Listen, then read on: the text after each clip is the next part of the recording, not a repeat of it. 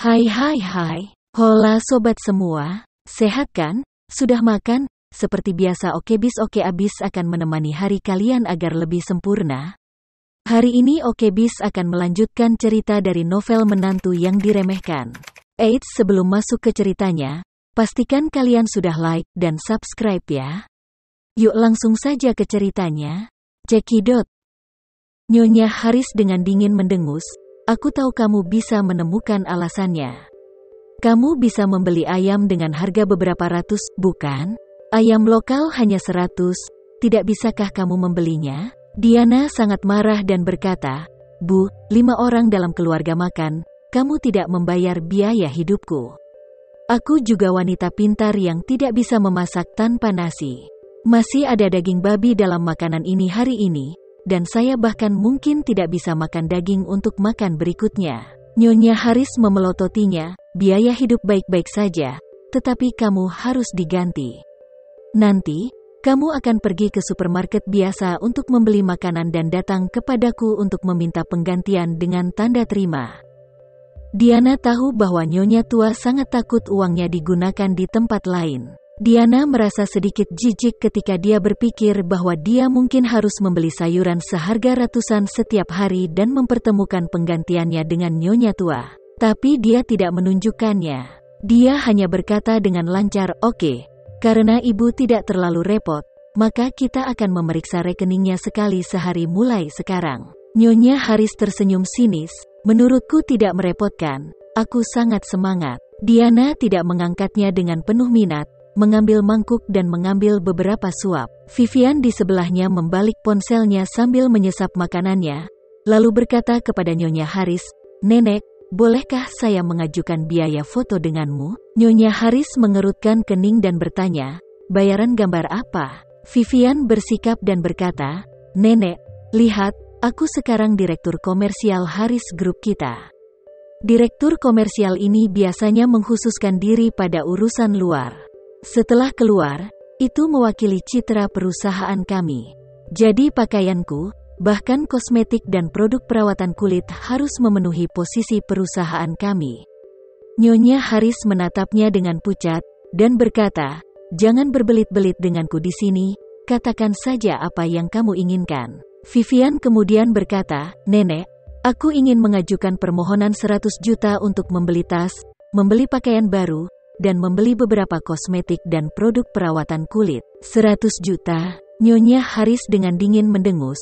"Apakah menurutmu uang keluarga kita dibawa oleh angin?" Vivian berkata dengan sedih, "Nenek, bukankah Tuan Edi Wibowo memberi kami puluhan juta? Dana di rekening perusahaan juga cukup melimpah. 100 juta tidak ada artinya bagimu kan?" Nyonya Haris berkata dengan marah, "Bukan itu yang terjadi. Aku katakan, karena kamu selalu berpikir bahwa 100 juta bukanlah apa-apa, 200 juta bukanlah apa-apa, dan bahkan 1 juta tidaklah banyak. Sedikit demi sedikit, kita akan mengangkat grup Haris. Jadi mulai sekarang, kita harus memanfaatkan kesempatan kelahiran kembali dari abu ini, dan kita tidak boleh membuat kesalahan yang kita buat sebelumnya." Vivian juga sedikit tidak senang, dan bergumam dengan sedikit emosi, "Setelah hari yang panjang dan berat, aku bahkan tidak memiliki satu set kosmetik yang layak sekarang, jadi aku akan keluar untuk mendiskusikan bisnis dan kerjasama dengan cara yang acak-acakan.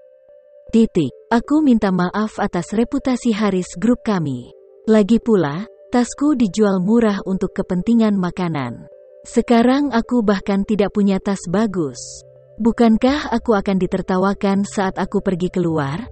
Nyonya Haris melambaikan tangannya dengan tidak sabar. "Oke, jangan datang ke set ini bersamaku. Masalah tas akan teratasi. Beli saja yang palsu. Beli Hermes palsu. Bukankah itu bermanfaat untuk dilakukan?"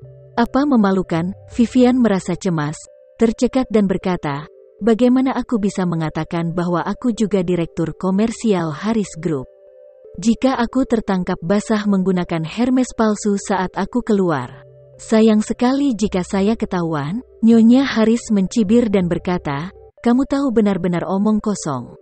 Jika kamu memiliki status bangsawan hari ini, kami hanya membawa tas palsu, yang benar di mata orang lain, Tetapi jika kamu memiliki status yang rendah, dan kamu bahkan mengatakan yang sebenarnya, di mata orang lain, dia juga palsu. Grup Haris sekarang berada di Phoenix Nirvana dan ini adalah kelahiran kembali dari abu. Di mata orang luar, kamu adalah direktur komersial, tentu saja mengandung banyak emas. Bahkan jika kamu membawa tas palsu, tidak akan ada yang mengira itu palsu. Vivian tertekan, nenek, bahkan jika kamu tidak melihatnya, jika aku adalah direktur komersial Haris Group, bahkan jika aku adalah cucumu, memberiku 100 juta tidak terlalu banyak, bukan? Nyonya Haris mendengus, jangan datang ke set ini, hanya 10.000, kamu mau, jangan tarik ke bawah. Vivian sangat tertekan, tetapi ketika dia memikirkan 10 juta, jika dia tidak menginginkannya, maka dia akan kehilangan semua itu juga. Jadi dia mengangguk dan berkata sedih, "Yah, 10 juta. Nyonya Haris berdeham dan berkata dengan sungguh-sungguh, "Sudah kubilang, kali ini, kita harus membiarkan grup Haris mendapatkan kembali kejayaannya. Kami bahkan ingin Haris Group mengambil langkah lain, jadi panggil aku satu persatu." Dengan semangat 45, tidak ada pemikiran hedonistik yang diizinkan. Sebaliknya, meskipun itu putra atau cucu saya, mereka harus keluar. Apakah kamu mengerti, Glenn, Arkan, dan Vivian tahu di dalam hati mereka bahwa Nyonya Tua mengatakan ini kepada mereka. Meski hati tertekan, semua orang tidak berani menunjukkan keberatan. Mereka hanya bisa mengangguk getir dan berkata serempak, "Kami mengerti." Nyonya Haris merasa puas dengan ini dan melambaikan tangannya, "Oke, cepat makan. Kami harus pergi ke perusahaan pada sore hari untuk terus bekerja." Setiap orang tidak punya pilihan selain menundukkan kepala untuk makan dengan jujur. Pada saat ini, Vivian membalik-balik momen WeChat, dan tiba-tiba melihat yang dikirim oleh Rika. Wajahnya tiba-tiba membiru karena marah. Ada perasaan tidak enak di hatinya. Wanita jalang Rika punya banyak Hermes. "Aku mau beli satu. Nenek bahkan tidak setuju dan meminta aku untuk membeli yang palsu. Jika aku benar-benar membeli Hermes palsu, seandainya aku bertemu Rika, betapa malunya aku." Memikirkan hal ini, dia menjadi semakin marah di dalam hatinya. Wanita tua Rika, mengapa menggunakan barang mahal seperti itu? Aku sekarang awet muda dan cantik alami, mengapa bahkan Rika tidak bisa sebaik itu? Memikirkan hal ini, dia berkata dengan sedih, "Nenek, lihat. Bahkan Rika kampret telah menggunakan Hermes asli, kenapa aku tidak bisa menggunakan yang asli?" Nyonya Haris menyambar telepon darinya, melihatnya, dan berkata dengan marah, "Damen Rika, aku tahu itu sepanjang hari." Glenn pun mengambil ponselnya dan melihatnya dan menemukan ada foto Rika sedang bersuah foto dengan tas di punggungnya. Dia berkata dengan dingin, "Kaki wanita bau ini sepertinya telah diplester. Dia akan melompat keluar."